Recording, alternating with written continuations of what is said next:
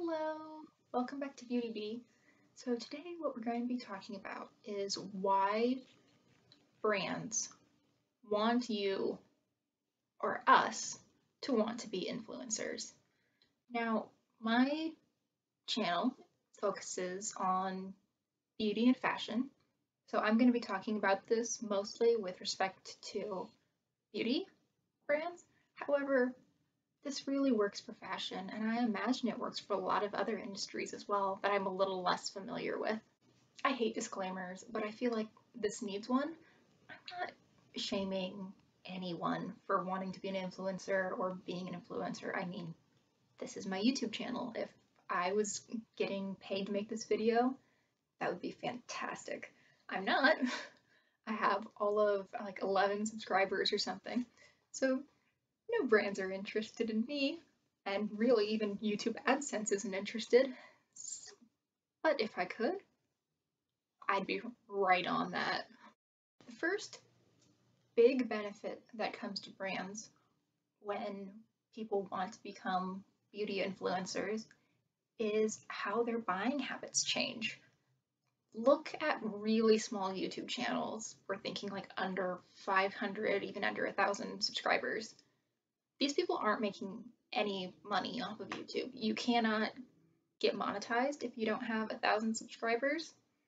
However, the number of $400, $800, $1,200 biggest Sephora haul ever is just astounding.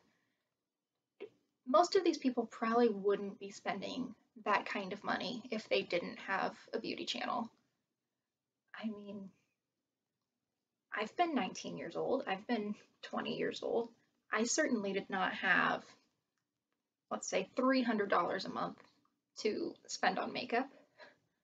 I still don't have $300 a month to spend on makeup, and I'm significantly older than that. Really, that kind of consumption doesn't stop once you get up to bigger channels. There's a reason that we have the image of this beauty guru space as this huge area filled with, 3 different sets of IKEA drawers, each one just crammed with makeup. Yeah, a lot of that is PR, but a lot of it also isn't.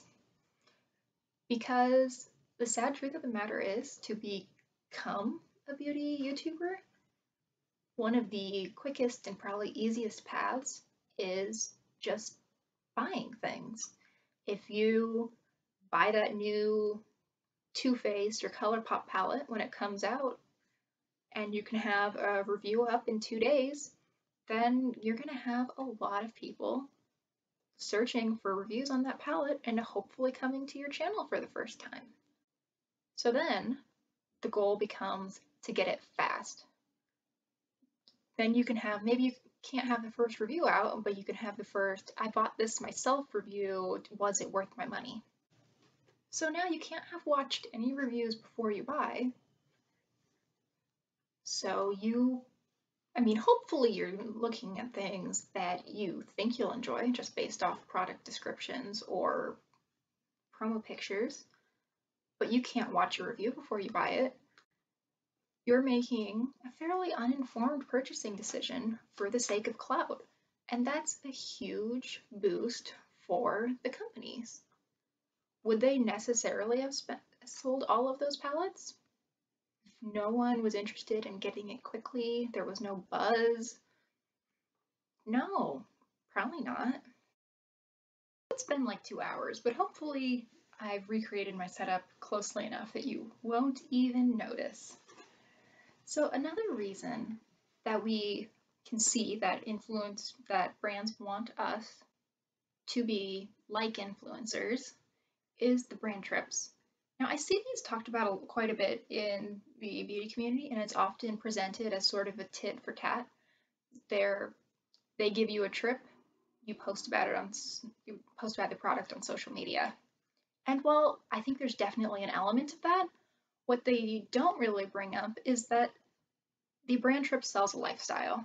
Tarte, for example, wants you to associate their brand with a fun trip to Aruba or wherever it is they take all those people.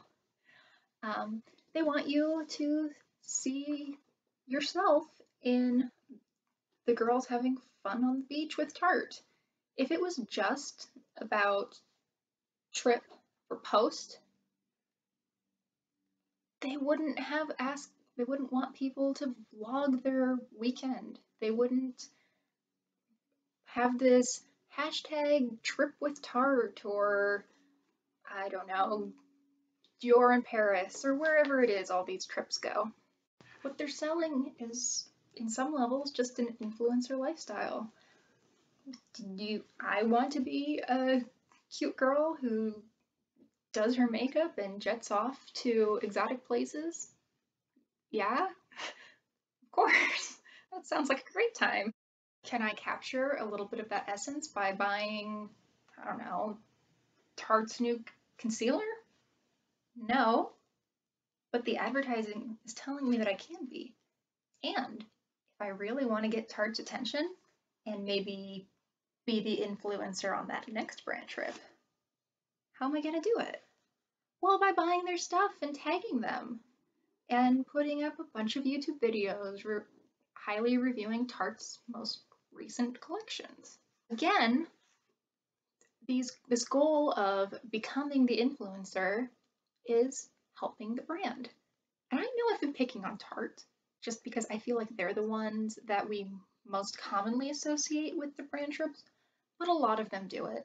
I know Benefit does. I've seen some people go with Dior, with Caudalie. A bunch of these places do it. Tarte's just the one that really pops to mind. In a very similar vein, we have these PR hunts. If you're wondering why I'm looking down, got my notes here. This is like when you're professional enough that you write down notes, but you are childish enough that you write them in green glitter gel pen. Yeah, do we remember? I think it was ABH's PR hunt last year, 2 years ago. So they were on the lookout for up and coming influencers, makeup artists, Instagrammers, whatever you want to call them. And the goal was to get on their PR list. So get maybe, I don't know, a couple $100 worth of product sent to you a year, maybe. Actually don't know just how much PR ABH puts out. However, to get their attention, you're going to need to use their hashtag, be posting about them, probably be posting about them using their products. And what are you going to get from that? Well, you might get a little free makeup, but ABH is going to get exposure. They're going to get people posting about their stuff all the time on social media, and they're going to get people to buy those products so that they can post about them on social media. I'm not going to pretend like the makeup artists don't benefit from this arrangement. They absolutely do. However, your desire to be an influencer is having what is probably even a bigger impact on ABH. It's not wrong for wanting that. I think that's perfectly reasonable. And if you're a big fan of the brand, go for it. Try to get on that PR list. But let's keep in mind that the company is out to help itself, not to help you or reward raw talent or anything like that. So, what happens when people make it?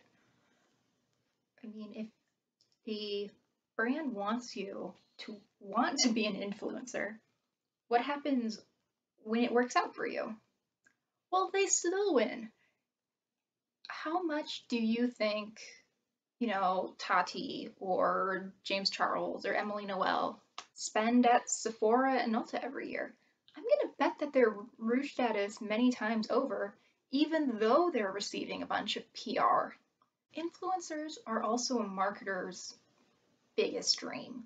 I mean, they're you give that human touch of putting a face to a product, they can reach hundreds of thousands, even millions of people, and they're cheaper than celebs.